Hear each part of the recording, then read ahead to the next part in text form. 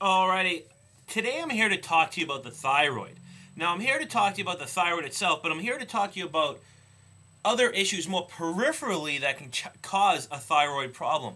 And I'll kind of go into that. I took a lot of notes, so I'm going to go back and forth to my notes to you, so excuse me, but it's a pretty tough topic. You know, from my understanding, we're seeing such a high incidence of hypothyroidism, and according to Kayla Daniels, we're seeing it in younger and younger children.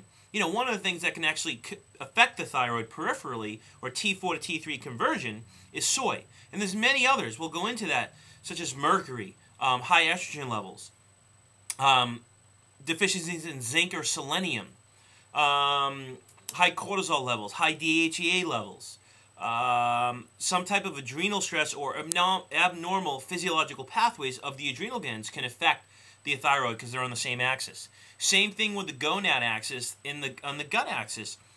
They're all on the same pathway, and as Jeffrey Bland says, the HPTAGG axis, hypothalamus, pituitary, thyroid, adrenal, gut, gonad. So they're all on the same axis, so if you have a problem with one, you have a problem with all of them. Or if you see a problem in the gut, I mean, that could be a million different things. It's going to affect the adrenal glands, it's going to affect your hormones, and it's going to affect the thyroid. So hopefully if you have a thyroid problem, you're on medication. We see this all the time. And I know sometimes I get a little irritated and I seem a little passionate about it, but it's frustrating. We have a lady that we're working with. She's been on thyroid medication for T3 medication for, I think it's 20 years. And we looked at her labs 20 years ago. She brought him in, you know, with all the paperwork, and she doesn't even have a thyroid problem. The doctor treated her based on her symptoms of her hair falling out. Her hands were cold. She was gaining weight. She was fatigued and depressed. So her doctor, based on that, did a blood lab. Her TSH, T3, T4, TPO, reverse T3, free T4, free, all that came back normal. It was a full panel. Put her on the medication, and now she's suffering. So now we got to do the legwork and rewind and rewind and rewind. It's going to take a long time. So enough of me talking. Well, if you're going to do a blood lab, let me go into that. Do a blood lab, but ask. Don't just get TSH. That's a useless lab. Get TSH, TPO, T3, T4, reverse T3, and free T4, free T3. Get all that. That's a full panel that's going to tell you what's going on. At the same time, by itself, completely useless. You need an adrenal hormone lab. You need some type of GI lab. You need an expanded chemistry profile to look at the immune system. And you need a, did I miss one? Adrenal hormone, no, I didn't miss one. So you need those, and you don't need all of them. You just got to match it for the person, what's going on, and individualize it. So what does the thyroid do? Well, some of the physiological effects of the thyroid are on growth, development, and metabolism. We look at it as the kind of master regulator of metabolism. What thyroid hormones do is they stimulate a diverse metabolic activities in most tissues, leading to an increase in basal metabolic rate, and therefore controls body temperature. That's why most people that have thyroid problems typically are cold. Now, we can't base the symptom, we can't base diagnosis on the symptom. I can't diagnose, but still, if someone's cold, that could be a million different things. They're not eating right for their metabolic type. They could have severe deficiencies in the adrenals causing a thyroid problem. It could be a true thyroid problem. On and on and on. I mean, there's millions of issues. The interesting thing, though, when it comes to the thyroid, you always want to take a look at cholesterol as well. That's why an expanded chemistry profile through your doctor is important, because the plasma concentrations of cholesterol and triglycerides, which is a completely different thing, are inversely correlated with thyroid hormone levels. So a lot of the times, you can see an indication of hypothyroidism with increased cholesterol concentration in the plasma. So if you're seeing low thyroid levels and high cholesterol, you can kind of make some assumptions. You want to look at other things, that you could be hypothyroid. Now, don't diagnose yourself, work with a doctor. Now, when it comes to carbohydrate metabolism, what does the thyroid do? It actually, basically, these hormones stimulate almost all aspects of carbohydrate metabolism. They help with insulin-dependent entry of glucose into the cells, and on and on. So it basically helps with all the foods you're eating, breaking them down in your metabolism. We kind of go into that. So how does it work? Well, it's quite complex. You have the hypothalamus, pituitary, thyroid. Anytime you need the thyroid to kick in, the hypothalamus releases a hormone. It's thyroid-releasing hormone, which stimulates the pituitary to release thyroid-stimulating hormone, which stimulates the pituitary to release the hormones that it needs to release. Now, I don't want to go into it. That's the basics of it. I don't want to go into the major backbone of it, but we've all heard of T3 and T4. There's other key factors that are involved in that, such as tyrosine is involved in that, selenium is involved in that. Now, beside these hormones, the most important thing is when the body releases the TRH and the TSH, which stimulates the thyroid to kind of produce these hormones, there's many things that can happen. You want a smooth transition of T4 to T3. This happens by a specific enzyme, two of them actually, called 5-deodenase and 5'-deodenase. Well, 5'-deodenase is actually dependent on selenium.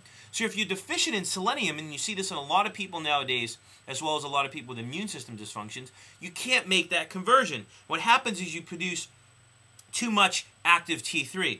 And at the same time, if someone has a liver problem, you'll get that inhibition of that 5-deodenase enzyme, and what happens, they overproduce reverse T3. So you can have a kidney issue, a liver issue, a deficiency in selenium, a deficiency in zinc, and you're not going to make that conversion. So the question is, when you go to your doctor and they do these labs, and this is kind of how we look at it, when they do these labs, the thyroid panel alone, which is not a good thing to do, they put you on T3, or they put you on T4, or they put you on whatever they put you on. That's not always the case. It could be a pituitary issue. I worked with a girl once that actually got adjusted by an osteopath in France. She got her pituitary actually manipulated, and it cured her thyroid problem that she was having. She was actually hyperthyroid. So it's not always the thyroid. Like I said, it could be the adrenals, the gut, the gonad system, which is your hormones, or the thyroid itself. But a lot of the times, research is showing that 90% of the time, it's coming somewhere else peripherally.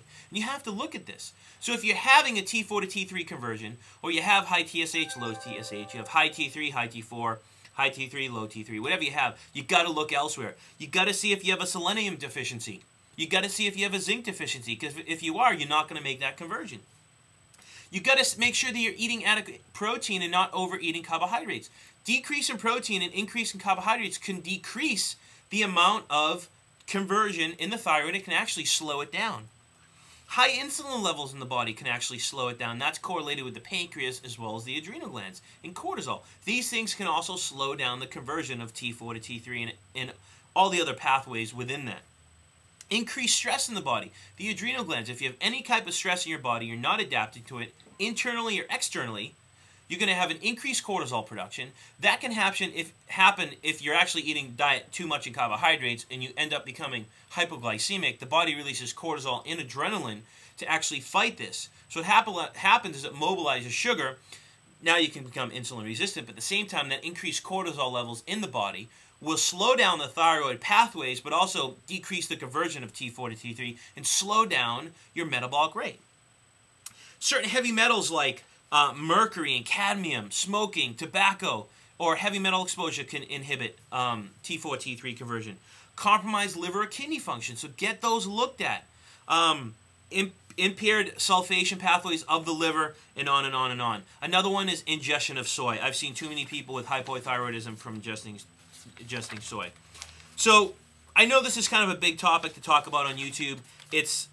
I didn't really go into it too much. I'm going into it surfacey because I only got 10 minutes. That's why I talk fast when I do this. I only get 10 minutes. But the lesson is, now that you're aware, if you're on medication, I'm not telling you to go off it. I'm going to tell you how to treat it because there's specific herbs that you can use. But a lot of the times, if you have a thyroid issue, look elsewhere. Work with a practitioner, functional medicine doctor from Functional Medicine University. Work with someone. Call me, 760-597-9727. Set up a free consult. The bottom line is, if you've had a full panel, get your adrenals, your gonad, and the gut pathways looked at. If you've not had a full panel, like I mentioned, get a full panel. You should not be on those medications unless so. So hopefully you've learned something. You see the basic pathways, but also what can actually cause a thyroid problem. And a lot of the times, your thyroid problem is not the problem, it's the effect. You have to find the cause. So I'm out of here. Thanks for tuning in, and I'll check you next week.